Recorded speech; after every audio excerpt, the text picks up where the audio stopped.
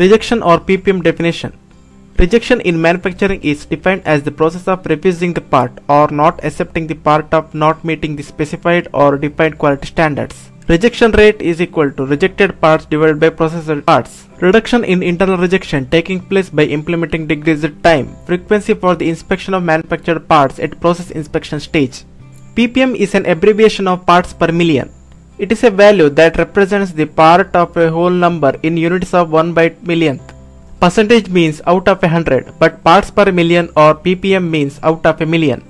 1 ppm is equal to 1 by million, that is equal to 0.0001%. So 10,000 ppm of rejection is equal to 1% of rejection. Nowadays, most of the organizations follow PPM concept to calculate their rejection rate.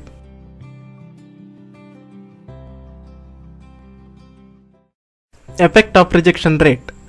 Unfortunate increase in production quantity, more material, toolings, consumables and power consumption rate, waste of time, effort and energy, more production value, difference in the quoted price of the part leads to loss to the organization, difference in customer satisfaction or commitment, difference in organization turnover.